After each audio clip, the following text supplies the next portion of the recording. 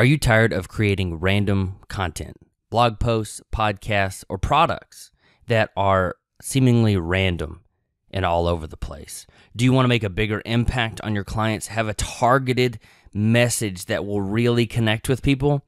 If that sounds like you are in the exact same place that I used to be until I found and discovered and started using the things that we're going to talk about in today's episode. Welcome to the Empowered Podcast, episode number 98.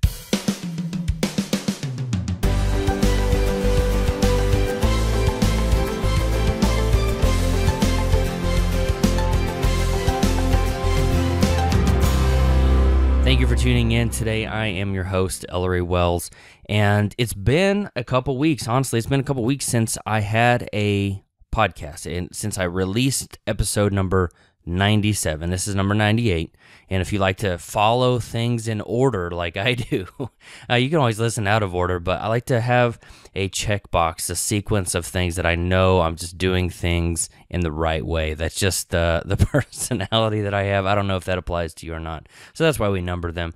Anyway, it's been a couple weeks since I released episode number 97, and a couple months ago, actually, I set out to make changes to the show, do things differently so that I'm not just another podcast. You know, there's all these statistics about how podcasting is growing, how there's just, more and more, but I don't want to be just another podcast that you listen to. By the way, thank you for listening to the show. I appreciate it. I would love to hear from you. But I don't want to be just another podcast that you listen to or you start and you don't pay attention to anymore. And I made an effort or made a goal of mine to just not that I was putting out crap before, but to really try to condense the information to help busy people become entrepreneurs. You have very little time. You have limited margin in your life, and we need to fill that margin with the best possible information and content so that you have an action plan. You know exactly what you need to do to develop your exit strategy, leave your job, become an entrepreneur, start a business, and make it successful. And that's what we want to do. So just to give you a background on today's episode, I've been working with developing an avatar, segmenting email lists, and really figuring out who it was that I wanted to talk to, who it was that I could connect to. And by doing that, I have had a greater impact on the people who read my emails, read the blog, listen to the podcast, people like you, people who I meet in person who recognize me, which is always a crazy thing. Because I have narrowed my focus, I've actually had a bigger impact. And there's a movie out there, and I can't remember what it was, where the guy was like, he held out his hand and he said, if I slapped you, it would hurt, right? But if you bring all of those fingers together, it turns into a fist, and a fist hurts way more than a slap. So that's what we want to do with today's episode. I want to show you how to bring all of your resources together and give you the punch that you need instead of these seemingly random things or products, how to transition from this low-paid generalist to a highly paid specialist. It's why your main doctor makes less than a neurosurgeon, because one is general, one is highly targeted and specific. Why the bus driver, which anybody can do, makes less than something that's hard to do, like drive a NASCAR car or something like that. So we're going to show you how to do those things. I'm going to walk you through a list of questions that I go through every time I want to redefine or figure out more about my ideal client avatar, and share a couple personal experiences, share a few client experiences, and then I will offer you a resource that you can download. Actually, let me do that right now. If you go to empoweredpodcast.com/avatar, empoweredpodcast.com/AVATAR, you can enter your email, and I will send you the download that I'm talking about right now. And you can go through it. We're not going to go through everything in the audio. And plus, you're going to want to have the download. There's extra information in there that will give you more clarity around your message. And I promise you this, you cannot be successful in whatever it is that you want to do. You cannot be successful if you're all over the place and random. You will only be successful if you are targeted and precise and specific, and you are talking to a single person. And that's what I want for you. So go to empoweredpodcast.com/avatar and download that resource, and we'll get started. So for the last couple of days, I've spent the last two very long days at the Machine event, the Machine Live put on by a digital marketer here in the Austin area. And I can't tell you enough just how much of an impact that had on me, just figuring out stuff having to do with email marketing. But that's not exactly what we're here to talk about today. However, they did talk about this, and I just had a whole bunch of conversations with clients and coaching clients, master members, and things like that about this exact topic over the last couple weeks. So to hear these big guys and these big businesses talking about what I'm about to share with you gave me a sense of pride and kind of reaffirmed what I've been doing. It's kind of exciting. So this is the Entrepreneur's Guide to Identifying Your Ideal Client. And this will apply to you whether you are in fitness, whether you are cooking vegan food, whether you are a chiropractor or a doctor or anything. This will apply to you, I promise. This is what we're going to talk about is how you can stop creating random content that's all over the place, and how you can provide specialized resources for targeting your audience that you know you can help, and you know who will get the most value of what you have to say. And we're going to talk about how you can target those clients, have a bigger impact on them, and get more clients and build a list of prospects, get more traffic, how to find your specific audience so you can create something that will really help them, and specialized content. Like I said, you don't want to be creating blog posts and things that are just all over the place. We want you to find a specific audience so you can really help them instead of just trying to reach everyone. Okay, so if you haven't already, grab a pen, grab a paper, and if you haven't already downloaded the PDF, go to empoweredpodcast.com/avatar, and you can download and follow along. So these are the questions that will help you better understand who your avatar is. And if you haven't thought about these questions, it's past time. So let's get to work. Seriously. Okay. And if you haven't, it's time to get to work, because the more targeted you can be with your marketing and content creation, the better of a salesperson that you're going to be, without feeling like a salesperson necessarily, but the better you will be able to reach the people who really need to hear your message. So the first question, is your ideal avatar a male or female? Is it a guy or a girl? That it sounds simple, but if you're trying to reach both, maybe that's okay. However, if you talk directly to men, you will also attract more women, and vice versa. If you target women, you will also target men. Think about Victoria's Secret, for example. Their products are for women, maybe the occasional weird guy who likes to wear women's underwear, but it is to women. But I think I've seen that most of their customers are actually men. They don't make anything for men, but most of their customers are men. Do you see how that works? They have a specific and targeted audience, and they're able to build a business around that because they know who buys their product. So is your ideal client, is your avatar man or woman, male or female? And then how old are they? And having a range is okay as well. My avatar, for example, is anyone from about age 25 to 55.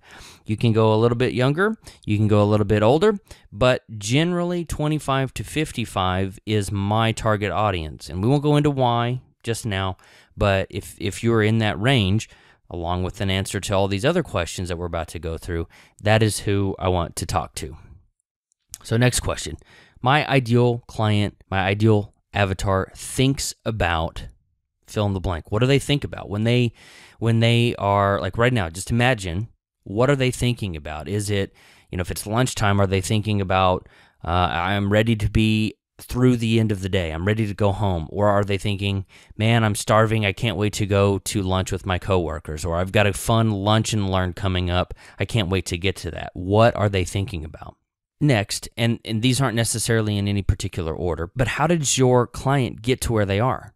Did they go to school? Did they learn through hands-on apprenticeship?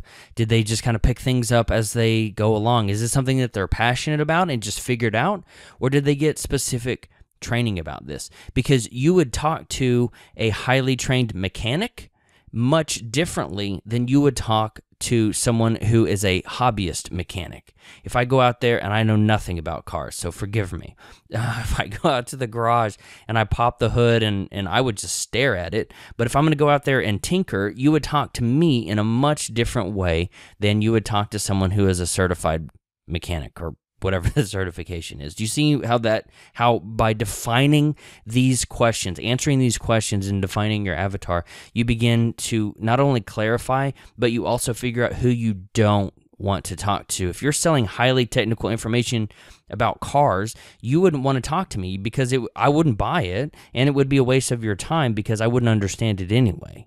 And if you're talking about fitness, if you're talking to a certified trainer in fitness, personal trainer, you would talk to them differently than the guy or girl who just wants to go for a walk and, lose some weight or something like that. By going through these questions, you begin to segment and divide and really just get a laser focus on who you want to talk to. And when you do that, you're going to get better results. So the next question, my client fears. What does your avatar fear? Do they fear losing their job? Do they feel getting promoted to the point where they are incompetent? Or do they fear death because they are sick? Do they fear divorce? At this conference this past weekend, I talked to or heard from people whose market was marriage counseling. And the person who fears divorce is going to be someone who fears getting married in the first place. And if you're talking about marriage, you either counsel people who are thinking about divorce or you counsel people who are about to get married. And your audience there will be significantly different as well. My ideal client is worried about, and what are they worried about? This kind of goes about what they fear, but maybe the worries are not quite fears. They're worried about making payroll for their business. So they're worried about getting a blog post published every week or a podcast episode or the quality of their content. So answering those questions, what types of goals do your avatars have? Do they want to have a multi-million-dollar business, or would they rather work their business from wherever they want, maybe a beach or a jungle or something like that? Who are their competitors? How did they learn their skills or their trade? Did they read a lot of books? Did they go to school? Do they have a degree in a certain topic? What type of work do they do? Are they hands-on? Do they work in an office? Do they work in a lab? For some reason, I've heard a lot about optometrists lately, and how you would work with an optometrist is going to be different than how I would work with Corey, the chiropractor. Maybe not entirely different, but if you can, again, get a specific, the key word here is specific. If you can be specific about who you're talking to, you're going to get better results. But it's like a bell curve. Imagine the reverse U. Imagine the bell curve, right? So if your ideal is at the very peak of that bell curve, there could be, I'm not going to get technical, but to use the statistics term, there can be standard deviations away from that peak, away from that ideal.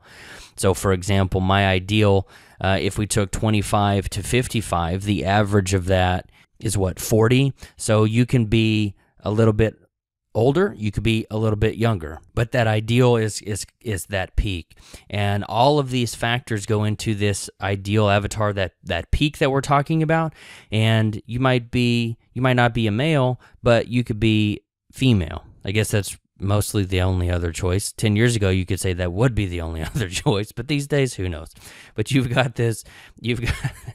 sorry, I'm cracking myself up. You've got this ideal, and you talk about it being a male. That female would be a deviation slightly away from that. So even though that's not the exact target, you can be slightly to either side of it and still function. What types of things does your avatar spend their money on? Whether it's at home or whether it's in their business. Do they like video games or books or movies or playing in the yard? Do they like going to the gym? And then in the business, really split this into two questions. Are they conservative with their business? Do they only fund things that they already have money in the bank for? Are they liberal with their spending or very conservative with their spending? For me, I only buy things that I have money in the bank for. So if you're wanting to talk to me about a big $10,000 renovation or something, I'm not gonna be your target audience, and you would be wasting your time on this. If you want to target people who have debt and want to get out of debt, you might want to talk to my friend Amy, who is all about being smart with your money. But if you don't want, I don't know if Amy talks about credit cards, but if you don't want credit cards and she talks about credit cards, she would not be your ideal person to work with. And the same thing for her. If she's all about not using credit cards and you want to use credit cards, she's not trying to talk to you. So what do people spend money on? How do they think about money? And if they don't have any money, they might not be able to hire you. So keep that in mind as well. And honestly, that's one of the things that this is one of the questions that I really struggled with, because I wanted to help startup entrepreneurs, help people kind of do a grassroots effort, do the bootstraps, pull their way up that way. But I also realized that the people that have the money to pay me generally also have corporate jobs. They're already making pretty good money, because if they weren't, they wouldn't be able to pay me. If I'm only targeting people who want to bootstrap it and I'm targeting people with a low cost, they're not going to be the ones that can afford me to where I can do the things that I want to do. And it's not just about affording me, it's about me taking in revenue so that I can turn around and add more value to more people. So figuring out how your ideal avatar will think about money is going to be a big thing. What types of tools do they use? What's their favorite social network? Where do they go online? If you're targeting women, you're going to want to go to Pinterest, because 60 to 70% of their audience is women. You might not want to go to one of these other places because women might not be there. I don't know the answer to the question because I don't know who your avatar is, but think about that and go where your audience is. Don't try to pull your audience to where you are or where you want them to be. Fun questions. What kind of car does your avatar drive? If you can answer this question in a lot of different ways. If they drive a Mercedes, you can imagine something about them. If they drive a Toyota, or if they drive, you can start getting a mental picture of who your avatar is. You could also answer this question like my friend James, who does the cash car convert, and he would answer this question with, they drive a cash car, because he's all about buying cash cars. So you can answer that question in a very fun way. What kind of clothes does your avatar wear? You would target and you would have a message that would be different for people who shop at Armani versus the people who shop at Kohl's or the people who shop at Goodwill. Do you see how these questions begin to shape who your audience is? If you think your avatar shops at Goodwill, they're either, I see all these billboards where they're talking about getting get your Halloween costume at Goodwill. I've bought clothes at Goodwill because they were brand new. I mean, it doesn't matter why, but I've bought clothes at Goodwill. I've also bought clothes at Dillard's and some of these other nice places. But by knowing where they go and where they spend money, combine that with what kind of car they drive and how they think about money, and all of a sudden, if you've got a person who is frugal, drives a cash car that's less than $10,000, and they also buy most of their clothes off of the clearance rack, you're probably not going to sell them a $10,000 item or a $2,000 item. You might. I mean, in The Millionaire Next Door, I'm sure he talks about how most millionaires drive a car that's 20 years old. So you might, but you won't know that until you go through this process and answer these questions. So that's what we're trying to do. No, not one of these questions, or not even a handful of these questions, will give you the clarity that you need to create a targeted, specific, and specialized message. However, if you go through this exercise and you start looking at all of these questions, you're going to have a really clear idea of who your avatar is. Where do they work? Do they commute? What are their hobbies? Just a few other questions. If they love fantasy football, I know that's hot right now. I couldn't care less. I could not care any less about fantasy football. But one more thing about your audience. Now, we won't go into too much depth here but these are kind of some bonus questions. You cannot answer these questions until you have answered the other ones. So if you go to empoweredpodcast.com/avatar and you download this resource, this is the third or fourth page. So after you go through that first page, you can move on to these kind of bonus questions. These are where the rubber will meet the road. They're the more fun questions, I'll be honest. These questions are way more fun than what kind of shoes do they have, what kind of car do they drive, those things that seem too detailed and to the point of almost being irrelevant. I promise you they aren't. So please answer all of those questions. But you cannot answer these next questions that we're about to go through until you have fully and effectively answered the questions on page 2 of the /avatar resource. So what are these questions? Who buys from your ideal clients? Who buys from your avatar? And that will help you. If you help your avatar help their customers, holy crap, they're going to love you forever. If I can go in and talk to James about how he can convince more people to get out of debt and save cash cars, James is going to be a friend for life. My friend Justin, who runs thecarflip.com, he buys and sells cash cars. He'll buy one at a low cost, sell it at a high cost, and he's making great money doing that. If I can help him sell more cars and help more people, he's going to keep coming back to me for more information. If Victoria's Secret can make the man look like a hero because he picked out the perfect pair of underwear or bra or whatever it is for his wife, he's going to keep coming back to Victoria's Secret. Do you see how this works? This is a detailed question, and it's, again, more fun than some of the ones that we've just talked about. But this is where the rubber meets the road. If you can provide your avatar with the tools that they need to serve their avatar, they will keep coming back to you for those tools. Whether that tool is a cash car guide, whether that's the guide to picking out the perfect women's lingerie, or whether that's the perfect fitness product that you can use to get your clients more of an impact, whatever that is, they will keep coming back to you. Next question. What do your ideal clients need? And this is your opinion on what they need, or your expert opinion on what they need. What does your avatar need? Answer that question. Next question. What do your ideal clients, what does your avatar think that they need? Now, that's a big differentiator. Whenever I ask these questions, what I thought they needed and what I assumed and what I asked them, what they think they needed, the answer was quite different. So let me pull up this. In doing this exercise with one of my clients, I pulled up my notebook. I've numbered the pages. So this was I'm on page 53. I had to go all the way back to page 5. I had to go back 5 months. But here's an example of how I answered that question. What do these people need? My clients, what do my avatars need? And what problems do they have? I said, they need solutions. They already have high self-esteem, but can use the occasional encouragement. What they need, what they are looking for and will pay for, is a template or a task list. They want a roadmap. They want to be led down a path and told what to do and when to do it. They don't necessarily need to know all of the options or ways to do it, but they do need to know the best way or the one way. Does that sound like you? I wrote that 5 months ago, almost 6 months ago. And whenever I was sharing this with my client, he said, wow, that's exactly right. That's how I feel. That's how I think my peers in our private group feel.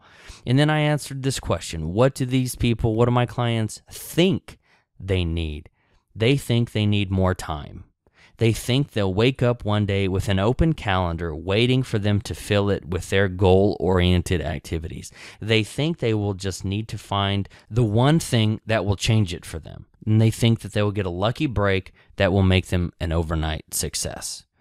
Now, I know you probably don't believe in overnight successes, and you shouldn't. But do you agree with that? Does that sound like you? If it does, you're in good company. I thought that way about myself for a long time, and my active current clients deep down sort of think that. They think they're going to wake up one day, next week I'll have more time. Next month I'll have more time. Well, when 2016 rolls around, I've decided I'm going to make a resolution, and I'm going to put all of my things on my plate and get everybody else's things off of my plate. Well, we know that doesn't work. Does that sound like you? If it does, maybe a mastermind would help. Maybe coaching would help, because those are the exact same things that my current clients are thinking and working through. And I can help you too. I would love to. And if you can answer those questions in a way that fits your ideal avatar, you'll know how to serve them. What they need and what they think they need might not be this exact same thing. And if you can bridge that gap and give them what they actually need and still acknowledge and talk about what they think they need, they'll love you forever. So second to last question, what kind of problems are your ideal clients, are your avatars facing? Lastly, what products or types of products are your clients currently buying? If they're buying cash cars, you're probably not going to sell them a brand new Lexus. Let's just be honest. Unless they're millionaires and they can walk in with, I would love to I did this with my engagement ring. I walked in with a wad of cash and fanned it out like I thought I was cool. Maybe I was. But I realized I wasn't getting airline miles. I was like, well, that's kind of a dumb thing to do because I didn't get the miles for the engagement ring. But I would love to walk into a car dealership and open a briefcase full of cash. I don't know if it would work. I don't know if they would buy it or not, but I just think that would be kind of cool, because most of the time when I walk into a car dealership, they don't talk to me. I don't know if they don't want to sell a car to a guy wearing shorts and a polo shirt, or if I look too young, or I don't know, maybe I just look like a jerk. I don't know. But car salesmen hate talking to me. They avoid me like the plague. So I don't know what that's about. But by answering the questions we talked about, the shorter, more punchy, the more detailed questions, and then these bonus questions, these longer ones where the rubber meets the road, by doing that, you can really get inside the mind of your avatar. You can understand them, and not only understand them, but understand why they do the things they do. And there's a lot of psychology there, and you don't have to be, my degree is in psychology, so I love it. You don't have to have a degree in psychology, and you don't have to think like this. However, if you do, you will be more successful. And if you don't think about who your avatar is, who you can provide the best information to, who will get the most value out of what you have to say, sell, or create, you're going to waste your time. I promise you that. If you feel like you're not getting any traction, go through these questions, and instead of answering them with 1 or 2 bullet points, put 10 bullet points. Instead of 1 sentence, write 10 sentences about your avatar. Know who they are and know what kind of problems they're facing, not only today, but the problems that they're going to face 6 months from now. Start solving those problems for them now. They're going to see you as an authority. They're going to see you as a valuable resource, and they're going to keep coming back to you, whether that's a blog, a podcast, or it's your storefront. They're going to keep coming back to you because you are solving the problems that they have now. You are a resource for the problems they've had in the past, and they will come to you in the future when they have problems because they know that, or they will assume or hope that you have an answer. And then if you've thought that far ahead and you know who they are and you've started creating those solutions, you can give them the solution that you've already created, and you're going to be like the Oracle. You know, if you're a Matrix fan who can see into the future or something like that, someone called Warren Buffett the Oracle of Omaha, and I like that, so I used the word Oracle there.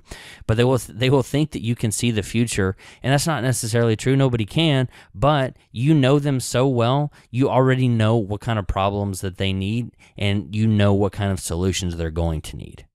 And that will be a powerful thing for you. That will be a powerful driver for your revenue, your business, your bottom line.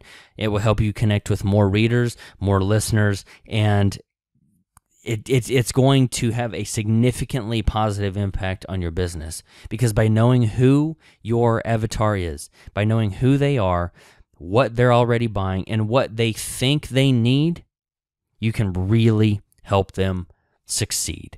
So one last time, go to empoweredpodcast.com/avatar. You can download the template of what we're talking about. You can print that, fill it out, and have that hanging anytime you write a blog post, anytime you go to create a product, anytime you go to record a podcast. Review that, and you'll know exactly who you're talking about. You'll know who you're talking to, writing to, creating products for every single time you put pen to paper or flip on the microphone or you go out to your workshop to start creating something new. You'll know exactly who it's for. You'll know exactly how they're going to use it and how you will be adding value to their life. And honestly, once you know those things, the marketing piece, the sales piece, they kind of fall into place. They make things a lot easier because you already have the solution. You already know what it's going to do, and you know who is going to get the most value out of it. And then you can stop wasting your time because you're not trying to sell to everybody. You're trying to sell to a single person or a single type of person, and then the statistical term, standard deviations away from that. And you can be more effective with your time. I think that will help you. I think that will move you forward in your blog, your podcast, your business, whether you're a chiropractor or an optometrist. If you do these things, I can promise you, you will get better results, waste less time, and have a greater impact. Thank you for tuning into this episode of the Empowered Podcast, where my goal is to help you develop an exit strategy so that you can leave the job that you hate, transition to a job that you love, get started making an impact with your words, your wisdom. I'm your host, Ellory Wells. We'll see you in the next episode.